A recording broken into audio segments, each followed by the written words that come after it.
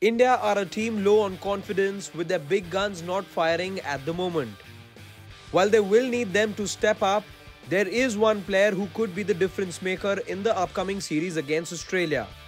There is no doubt that Virat Kohli is still one of the best in the Indian team, but when Sourav Ganguly was asked who the next best batter in the team is after him, he had no hesitation in naming Rishabh Pant. Ganguly, who has worked closely with Pant during their time at the Delhi Capitals in the Indian Premier League, believes that Rishabh Pant is a generational talent and he will have his say during the 5-match Test series.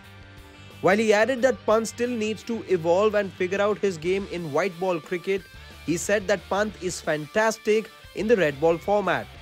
Even in the recently concluded series against New Zealand, Rishabh Pant shone with the bat and was the highest run getter in the series with 261 runs. The southpaw likes batting in Australia and has a terrific record over there.